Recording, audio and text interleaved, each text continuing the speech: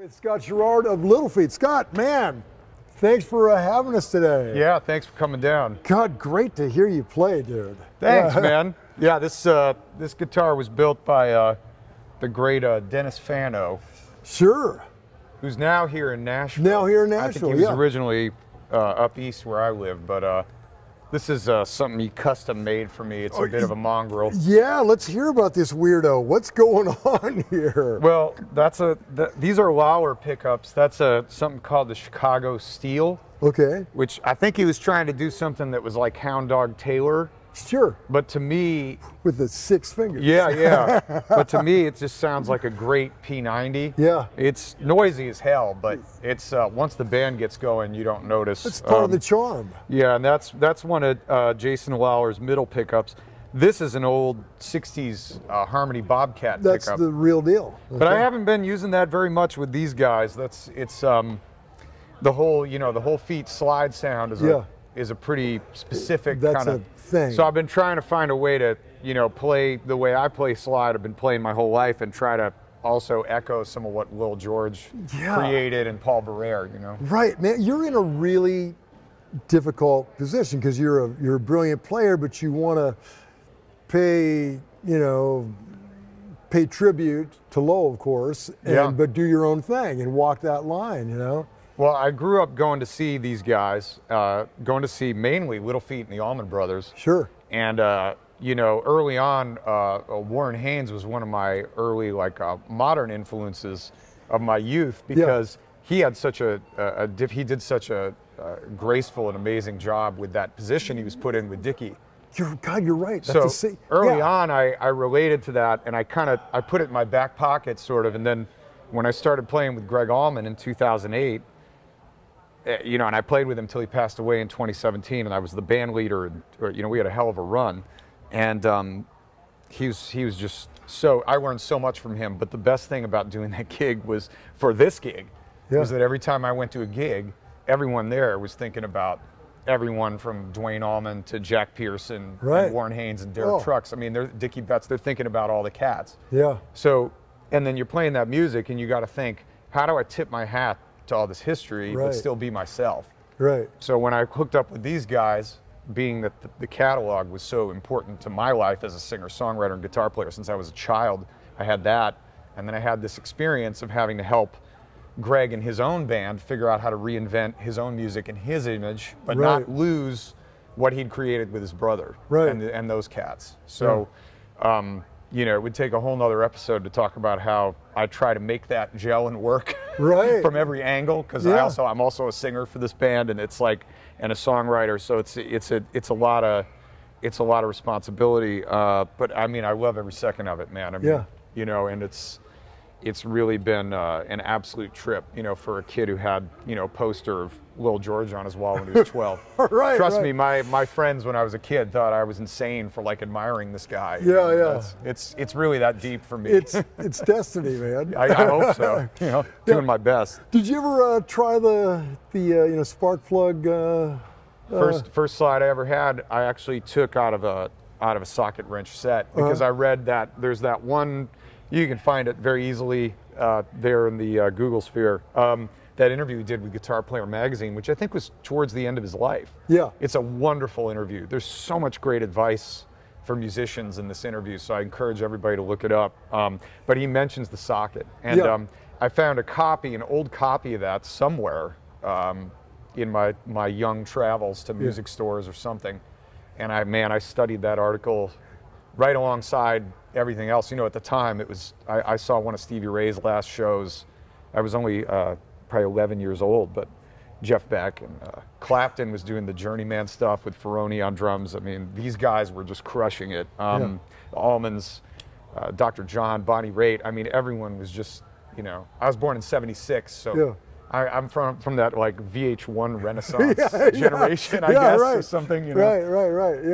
So, and my dad used to work in cable TV, so in the early days we were the only family, in Michigan or wherever we were that had cables, and all we'd watch was music TV. Right. But that's what was on. You'd watch those were the bands. It was like those bands all of them having this second revival kind of thing. Right, that's right, kids. MTV used to have music on it. Well, MTV went south a lot earlier than VH1. Yeah, right.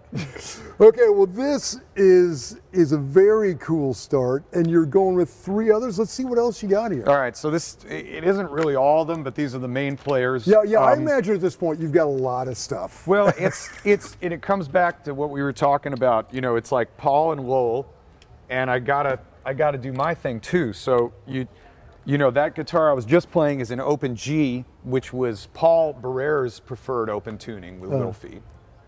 So there's a lot of songs, you know, there's songs like Hate to Lose Your Lovin' and Down on the Farm, and those are like these really signature Paul Barrere open G songs. Sure.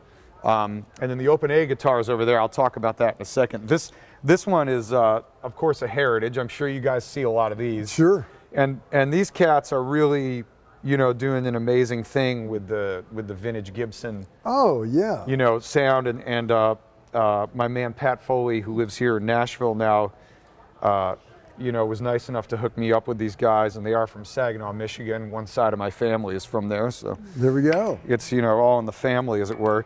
But I fell in love with P90s a few years ago, and when they were talking to me about using a guitar of theirs, I said, get me something with P90s, you know. So this is like one of my main standard tune guitars. And when we do songs like, let's see, like Texas Twister, Let It Roll, Spanish Moon, Skin It Back, those are all the standard tune songs. And on those songs, I really just kind of do my thing, you know, which, you know, just playing blues on these things.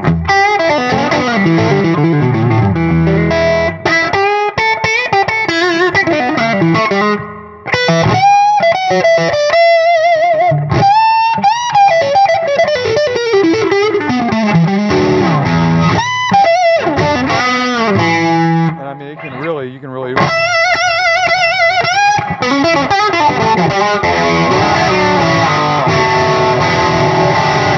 know, she's not, you know, she's not polite. Yeah. I love this guitar, and we just made a new Little Feat album, and I played this guitar on most of this new record we did. All the standard tuning stuff is this guitar, and we're back with Lowler's. These are his dog ear P90s. Okay. And that guy knows what he's doing, man. Man, I love the fact that you were switching pickups the whole time and tweaking your tone the whole time. Well, I'm always switching between pick and fingers too. It's kind of, right. I've been doing that since I started playing, you know, and I've just found that what I like to say is that I have two ways of thinking of playing the guitar. One is, you know, this hand, the fretting hand, in the left hand in my case, is like the right hand of the piano. So it's like the melodic and chordal side of the piano. Yeah. And this hand I think of as a percussion instrument. And then that's kind of like the basics of where I start. And then when it comes to improvising and playing lines, I try to think as much as I can like a singer or a horn player. Otherwise, you can have a lot of run-on sentences, because if you don't have to breathe, you can just keep picking and picking and picking and picking. Right, yeah. And with the picking hand, I think of the thumb is kind of like the bass. Right. And the first finger is kind of like treble. Yeah. And the pick is like the mid-range. So that's kind of how my brain works. Yeah. I've had to think about this because I've done some teaching, a lot of teaching over the years at different places. I've had to, when I first started doing it, I had no idea what I was doing. And I really figured out how to explain, like I kept thinking about it, but that's probably the most important part of what I do. I mean, I love the gear I have, like I'm so happy with all of it, and obviously, you know, I've learned a lot from musicians about the choices they make in their gear say a lot about what they prioritize. But all my gear is about getting the sound in my head and my heart and making the sound of my hands come through. Right. It's all about this for me. Yeah. And that this is where the dynamics really are. Yeah. And that's why I'm always working the volume knob too. Right. You know, it kind of goes with the right hand. It's like all one thing. But I try not to think about that regularly, but since you asked, that's kind of that's my approach. Well, the minute you think about it, then it becomes unnatural. I mean, when I'm playing music, I'm certainly not thinking about it. I right, mean, right. You know, music is like, it's one of the only, you know, sanctuaries we have where we can shut out all the noise. It's the meditation, man. And if you can't do that, you know, there's absolutely no reason to go through what you have to go to do it. Yeah, right. Speaking of, so I'll show you my horse. This is old Red here. So I bought this. This was a custom shop 336. Yeah. That I got in 2001 new from Elderly Instruments, back to Michigan again. Sure. Got it online. And this has been my main guitar ever since. It's 22 years of music. Wow. With Gregg Allman, this is on everything. You know, the live record we did, Southern Blood. It's the main guitar. There were a couple other ones, but this was 75, 80% of the show would be this guitar. And my band, it was 100% of the show. I was playing this. So this one I worked on with my buddy Paul Schwartz at Pikamoose Guitars in New York City over the last 2 decades. And we've tried a bunch of pickups. These are Whiz pickups in here now. Okay, what's going on with why is it backwards? Yeah. All right, so check this out. What's that about and what's that about? This is a good, this guitar and that guitar have some good stories. So this one, why is the pickup flipped? Well, you remember Mike Volz? Sure. From Gibson, lovely man, and great guy, amazing. And I was making my record, my solo record, Saving Grace in Memphis, in about 2016. It was December 2016, so it's before the bankruptcy. And they had the Gibson ES shop, and he wanted to make me a signature model guitar, a signature model 336. So I was making my record. I was doing a day of overdubs with horns, so I dropped the guitar off for 24 hours. And when I brought the guitar in, he showed me the prototype of the Freddie King signature model. And Freddie King is, you know, we have the 3 kings, and they're all equally important in the eyes of God and every player. But my personal favorite was Freddie. And the reason Freddie was my favorite was because he had the vocals, the guitar playing, and the material all the way through his career until he died that really resonated with me. You know, from the early records with, obviously everyone knows Hideaway in San Jose, you know, straight up through the stuff with King Curtis and producing, and then Leon Russell. You know, Freddie's like one of my main inspirations. Yeah.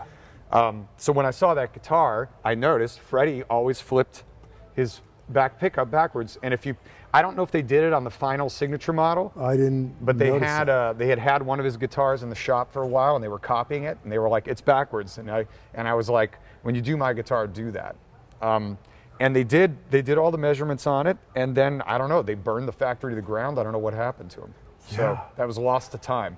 God, that's right. Because these were, all the acoustics were made in Memphis, or the ES. The ES models, were made in Memphis, and So that's why I flipped it backwards. And as I said, these are the Whiz pickups. So is there any issue with phase with it flipped around like that? Well, it's a little weird, but I go by what I hear. You know, I had Paul install it, so I'm sure he did it the right way. Yeah. You know, the thing that they didn't want to do at Gibson, of course, was put my volume, my master volume, in the top of the F hole, because they didn't want it to cover the F hole. So they wanted to drill the face, but Paul Schwartz had this great idea to stick it in the top of the F hole. That is really clever. And it's got a harness. You've been talking to our guy Bruce Pearson, who's incredible teching for us, and we were just talking about this harness earlier. And I mean, this harness is like brain surgery to deal with. Sadly, that's the problem with doing a master volume like this. Okay, so that is a master volume, and the rest are just standard. Yeah, these are just normal, and then I put the tone on the bridge pickup at about 7, and the front I just roll off a little bit. But the master volume's a little crunchy right now, but you can really do like.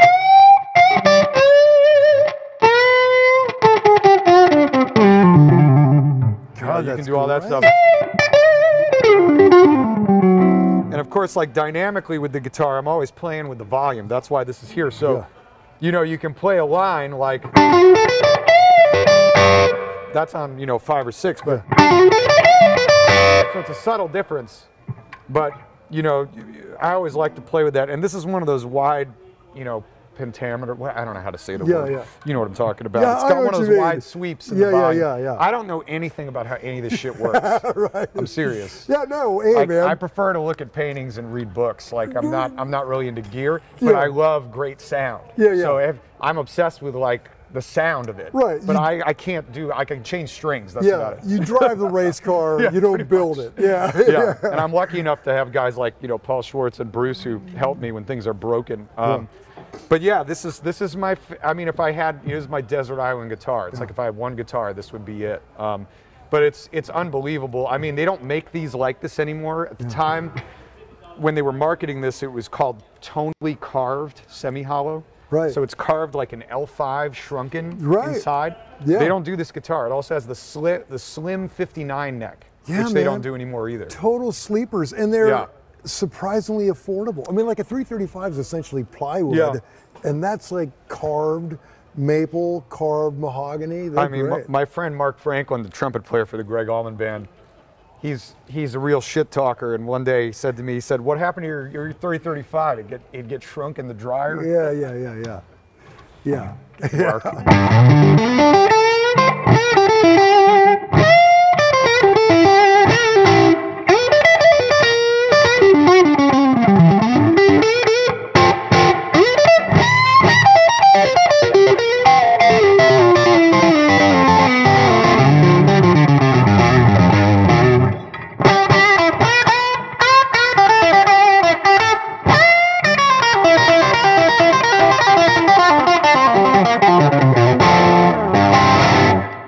That's my baby. That's great, man.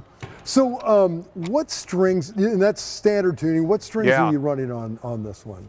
Well, I've been working with String Joy right here in Nashville lately. Okay. And I absolutely love their strings, man. Okay. They kind of, you know, got the consistency of how they're made and the vintage style of how they sound. The nickel sound is, I love it. And basically, like, I play with sets depending on what guitar it is. Most of my standard tune guitars are 9s, 9.5s, or 10s. So I'm always messing around with that. I have a Bruce Lee one-finger punch theory of playing the electric guitar, which is the more resistance you have when you're bending strings and the harder you hit the string, the more you're actually getting away from the amplifier doing the work, and you're getting away from the sound coming from your dynamics. Wow. I grew up playing thick gauges, and the Stevie thing, man, it influenced everybody, right? Oh no, that was it. I mean, that was the whole, you know, it was this that whole myth of like, I'll the only way to get it is, Well, it was part, and to be fair, like, so I've had people talk to me about this part of the guitar a lot, obviously. This is like the big, this is the you know, it's the fire of every forum is like, what string gauge do you use, right? And then there's like this manly test in there. Sadly, it's, you know, we all know all the examples of, you know, Hendrix was playing 9s and Billy Gibbons plays 9s with slide and all this shit. Dwayne was playing 9s, he was using Black Diamond 9s. You know, we know all this is for a fact, but somehow it doesn't sink in. Stevie Ray was, you know, an absolute, I mean, he's like the Glenn Gould of the blues or something. You know, he's like just like the ultimate virtuoso interpreter of all blues that came before him. But the problem with what's going on with him was when he was playing with 12s or 13s, he was, you know, he had a glass of beer with an 8-ball of cocaine that he would shoot before he played the gig. And his fingers were bleeding at the end. So I mean, you know, unless you want to do that. You know, that's not a good long game. He was also in his 20s. Right. And I know for a fact that at the end of his life, he was playing with 10s or 11s tuned down a half step. Really? Yeah, once he was sober. Wow. Okay, there we go. That makes sense. So I mean, you know, it's one of those things. I mean, what was Stevie was like 34 or 35 when he died or something? It was a young man, you know. He seems younger all the time. Right. Right, But I mean, you know, these, I don't know if these are the 9s or the 9.5s, but if you play, you know, it's totally clean right now. If I put the pedal on, I can get more dynamics out of it, but.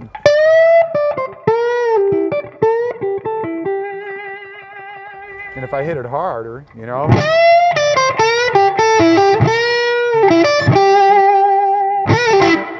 So it's all in the, it's all letting the amp do the work for you. You don't really have to pick that much harder, you know. Right. So anyway, that's where I've gotten to with it. But, yeah, to each his own, man. No, that's a very cool way to look at it. I learned something. Thank you. I mean, okay, we're all learning all the time. Yeah. That's the beauty of it. Okay, so it's little feet. You've got to have a Strat. Well, this one I actually named Lowel. So there we go. This is the one that really,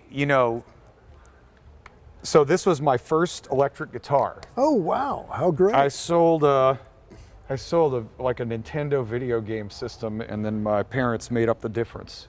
It was a Strat Plus. Yeah. When I got it, it was new in the '80s, and I got it because I had just seen Fred's Strat Plus of all things. Right. It was a summer where I saw Fred, and I saw Clapton, and I saw Warren Haynes, and they were all playing Strat Pluses. And I said, I got to see what's going on with this. Yeah. If I'm going to get an electric guitar, because my house had acoustic guitars, it didn't have electric guitars. And so it used to have lace sensors. Now it has Lowel pickups, that Chicago steel and the bridge again. What's going on here? Okay, so this is it's an open A, like Lowel would be. And by the way, this guitar has like 12s on it.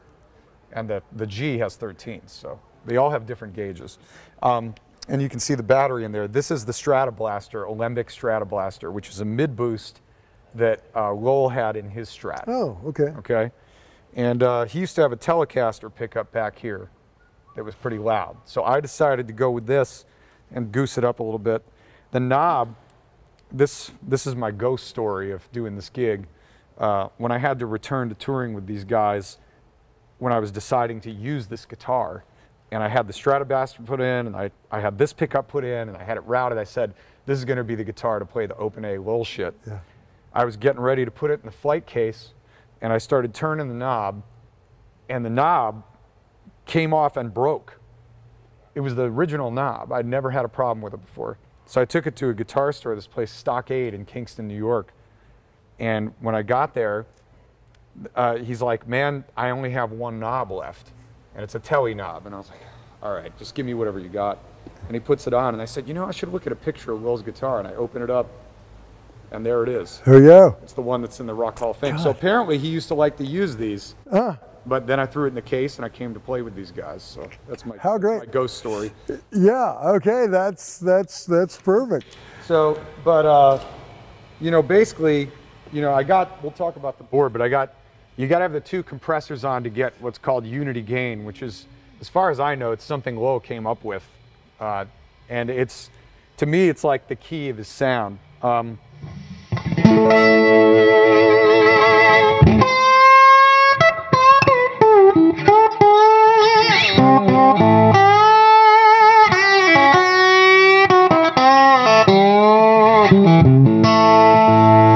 So that's just without the Stratoblaster. Now I'll put the Stratoblaster on.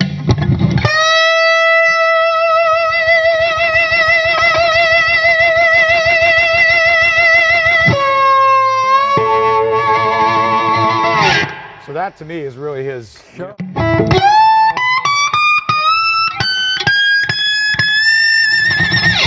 can do all that fancy stuff. So great. But I mean, that's Lowel George, man. I mean, that's